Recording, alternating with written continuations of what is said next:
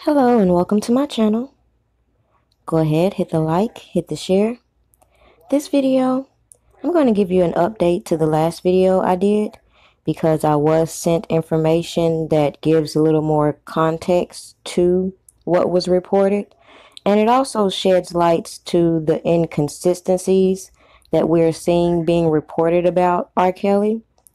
And just to put it out there for those that have been following me, you might recall me saying last year that I felt like all this was intentional and this was a direct public assassination of R. Kelly. Now, when I said that, it might have sounded good for a lot of people, but I meant exactly what I said. So when I see things like this going on and I see the reaction people have and the excuses that are thrown out here, I just want people to understand that regardless of what is being reported, we already know what is going on. If they want to say that this happened because of this, then we clearly know there's going to be some deception. But at the end of the day, some of these people that are saying they support R. Kelly need to look at this whole picture as it is. Now I'm going to play first, before I go to the information from attorney Nicole, I'm going to play the reason why I'm pretty much focused on delivering positive information and constructive content for my platform, because the people that are opposing R. Kelly, the people that hate R. Kelly, let me show you how they feel about R. Kelly and how misinformed they are. R. Kelly's bitch ass. Now, he's a predator, but because he's famous, people have an attachment to him, man. You know how celebrities and politicians, they have millions who develop a blind allegiance or loyalty to them based upon growing up listening to their music, seeing them on a big screen, homie, so on and so forth. It's a meaningless bullshit, bro, but it matters oh so much to people, and they'll defend an individual based on it, you know? They'll overlook atrocities based on it, right? R. Kelly's a predator, homie. He was trying to marry 15-year-old children and shit while he was a grown man. He's had sexual relations with multiple females that are young enough to be his daughter. I know a lot of individuals out there are like, well, I like the idea of young girls being sexual with me. Yeah, well, fuck you, homie, you bitch-ass legs. If you ain't a young fucking man, if you ain't a 20-year-old, 18-year-old, 23-year-old man, and you're 40, 50 years old, you shouldn't be attracted to 18-year-old fucking girls, homie. They're young enough to be your daughter, fool, and you're attracted to them, something's missing in you, homie. You haven't mentally or spiritually evolved. A lot of individuals ain't gonna speak on this, homie, but you know me, fool. I don't give a fuck, homie. I'm out here, fool. Anybody that got a problem, fool, can slide, homie.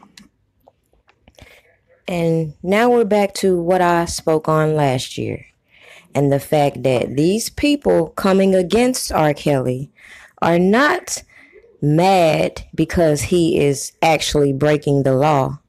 They're mad because of moral decisions. There's a difference.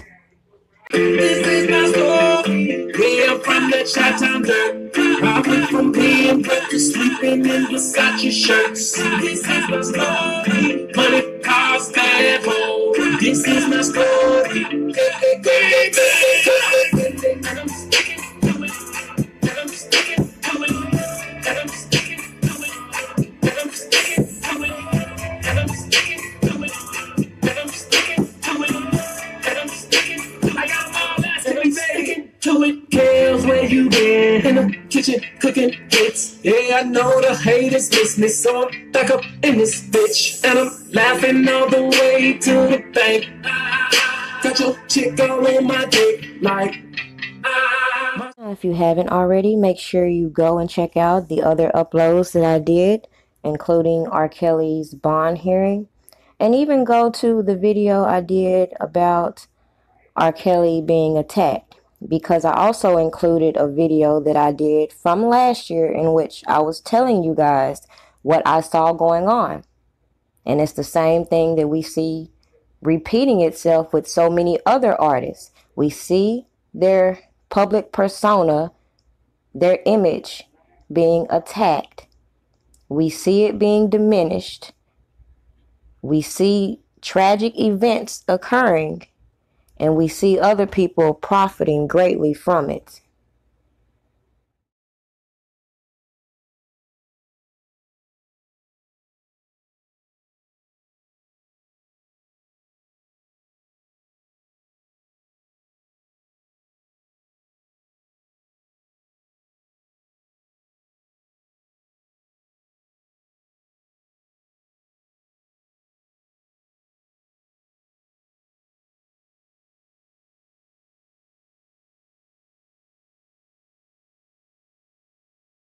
What MCC put out there was that he was punched a bunch of times and he's fine, no injuries and so forth, right? Is that basically what you remember? Yes. Okay. Well, let me tell you, the story is not quite so easy. I wish it was. And I understand that there are people that in prison, you know what, you look the wrong way, you might get beat up.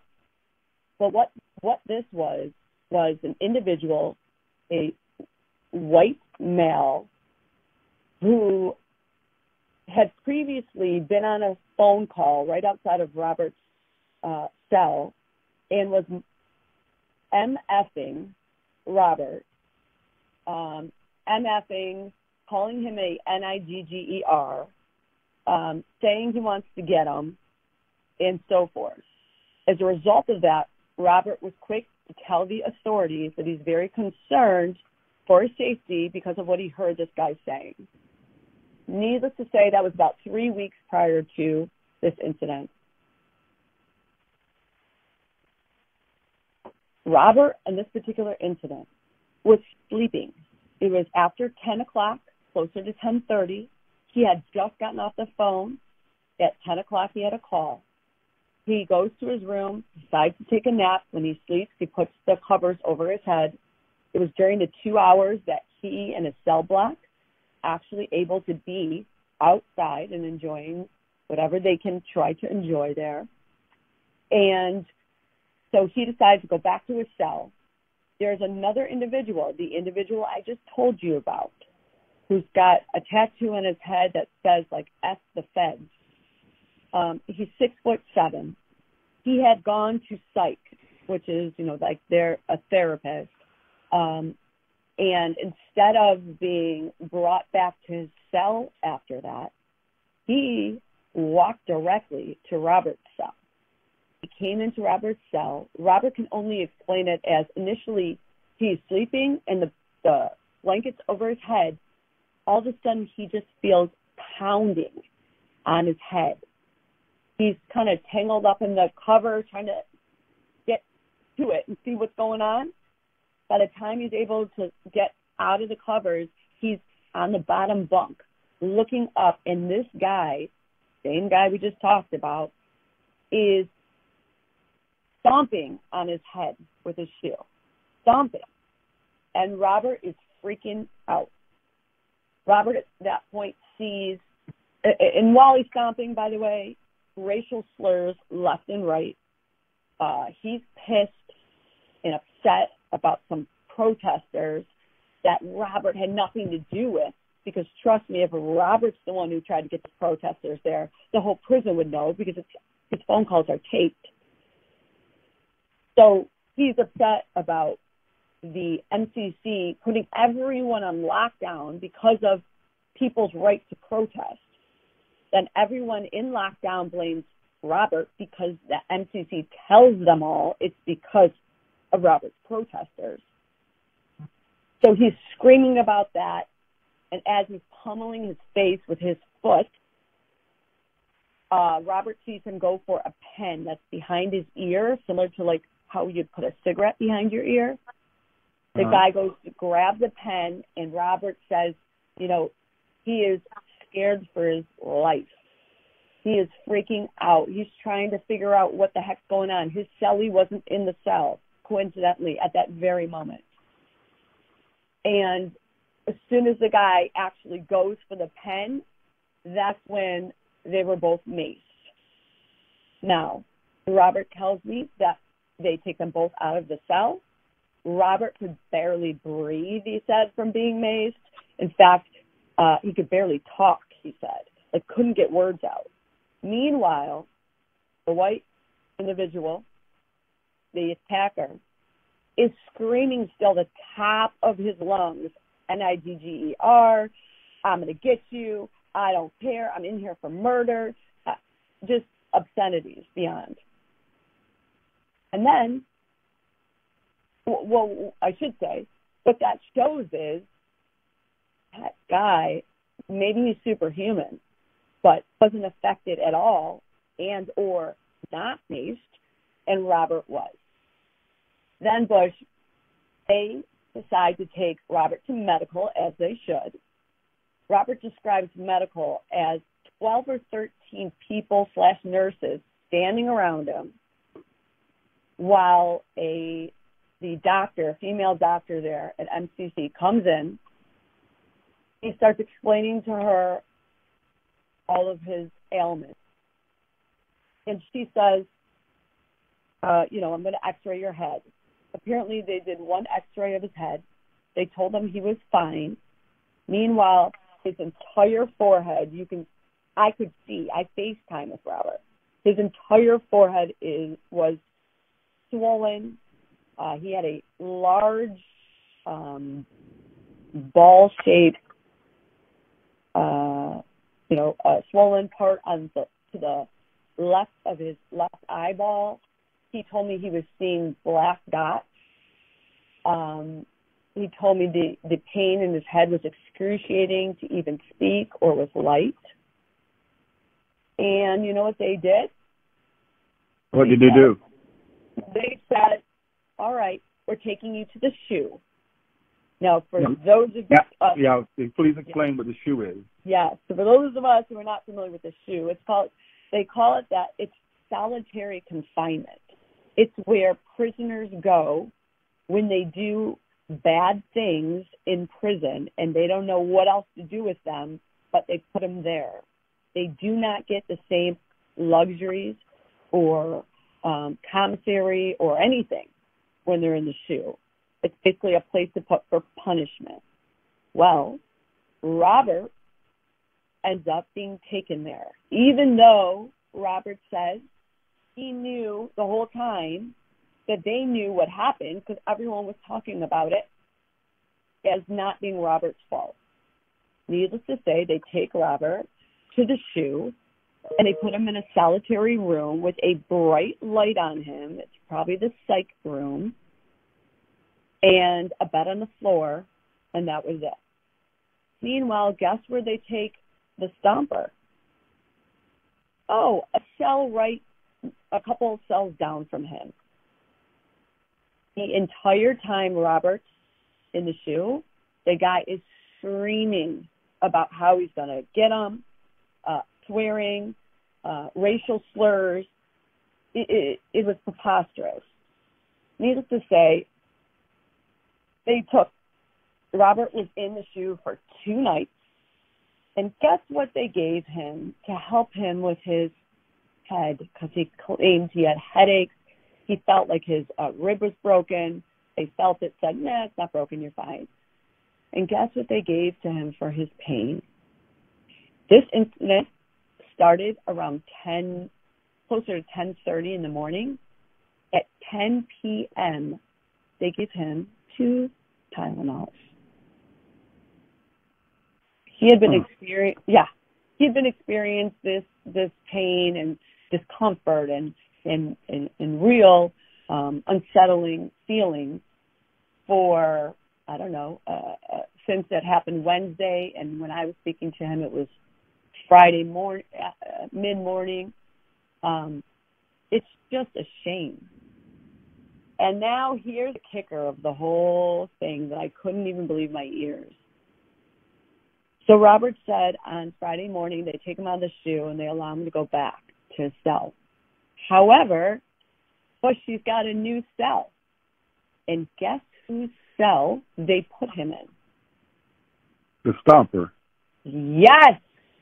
They clear the Stomper stuff out, apparently, and they have all Robert's stuff in, like, Robert described it like as his luggage, even though it's not truly luggage.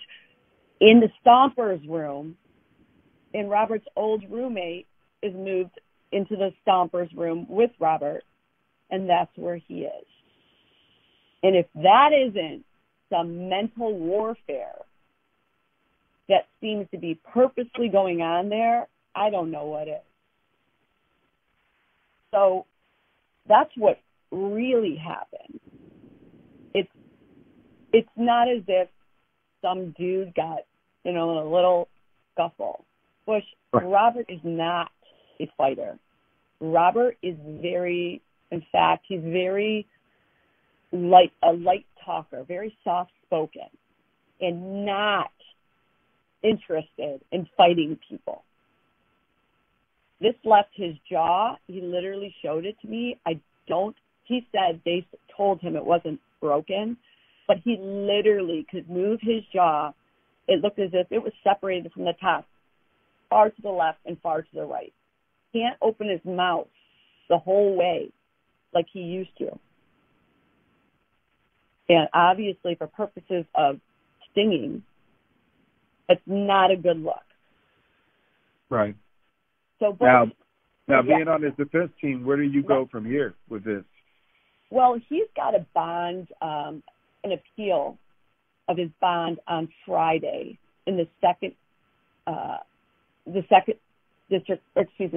Court of Appeals, and they're going to be arguing about why it's appropriate for him to have a bond pre-trial.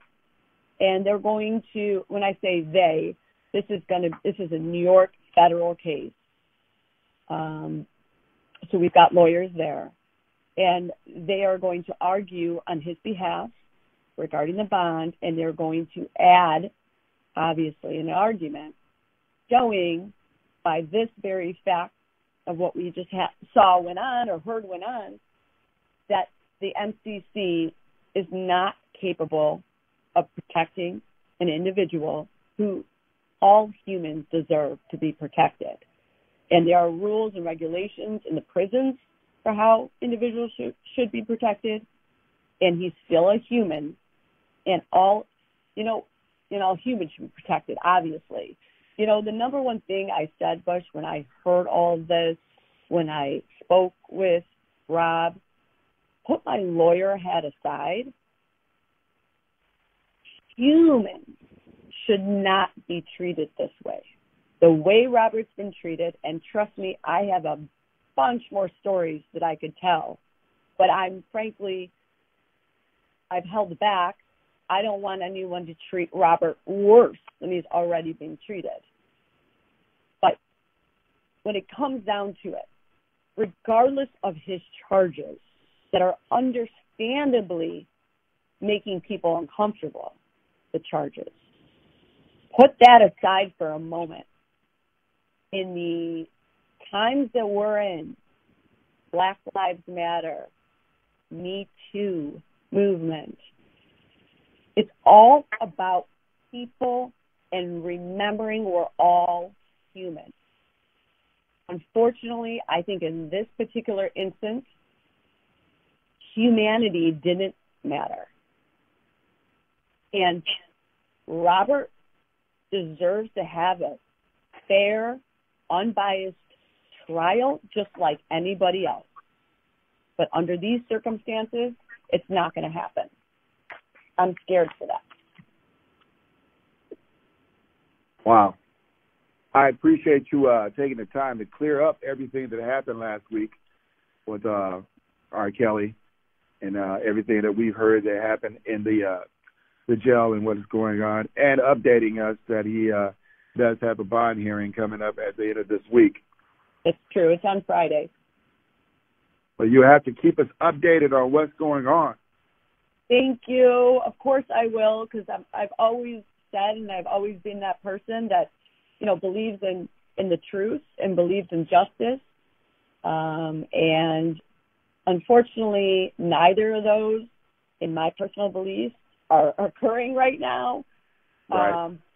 And obviously, as his lawyer, I certainly cannot talk about the facts of the case, but this goes well beyond that. This is not about the facts. It's about reality and humanity. Gotcha. Well, I appreciate that. Now, you're doing okay? I thank you for asking, Bush. You know, a little isolated, but you know, for the health of everybody, I understand. How about you? Even though I moved back and forth between work and home, I'm isolated. I'm in my bubble, or my small mobile bubble, if you want to call it that. And I'm hanging in there. I ain't gonna lie to you. Eventually, it takes a toll on you, though. You know, you miss your coworkers and you miss your friends and you miss what was normal. You know, being able to go out and see people and talk to people and talk to listeners and feel comfortable about going out. You know, whether it's COVID or whether it's just being able to go out and feel like you're not being looked at or judged by the color of your skin. 100%. Right now is it's a new time, a new normal, and I can't tell you how compassionate I am with regards to the whole Black Lives Matter situation. And like you said, you couple that with COVID and feeling isolated. I know you know this, Bushman. You're not alone. That is a very common thing that I have heard. And I feel as well, being isolated. But Bushman, you got an amazing audience. Your people love you. So hopefully they're all calling in and giving you, some positive vibes. Well, I get a lot of DM messages, so that helps me out. All right. I'm reading them and responding back and responding back to people that comment on my Instagram posts or Facebook. Right. So that keeps me engaged. It's it's just missing seeing people face to face. Or even when you do see people, you're only seeing their eyes. You don't get to see their face anymore. Yeah. It's so crazy. My husband and I always say it's like bizarre because I don't know. I always, when I would see people, even if I don't know them, there might be a little smile or like hello. Yeah. You don't know if this person's sticking their tongue out at you or smiling. I mean, it's ridiculous. Or the fact that you normally would just notice the person's face. Yeah. But now you really notice their eyes, or with the people that have what I call the piercing eyes or the beautiful eyes, you really notice them. They really pop now because you can't see anything but that. It's so true. I have to do a double take if someone's like, "Hey, Nicole," and I'm like, "Wait, who is? Oh, hi." It's just not normal. No. But who's to say what's normal nowadays? No, this is just normal 2.0, and it's just new normal is just mutating and ever changing. So I don't know if there ever will be a new normal. I think it's just going to constantly keep changing and changing. I agree with you. That's why we got to figure out things that make us feel loved, feel comfortable, feel happy, so that we can really continue every single day to just try and have the best new normal we can. Yep, absolutely. Absolutely. Well, I'm going to let you go and get back to work. I'm going to get back over here and scream on the air. But thank you for taking the time today to talk to us. Thank you so much for reaching out. I'm always here to tell you the truth. Call me anytime. Will do. Appreciate you. And I'll be checking on you. I appreciate you as well. Okay. Okay. All right. Bye-bye. Bye-bye.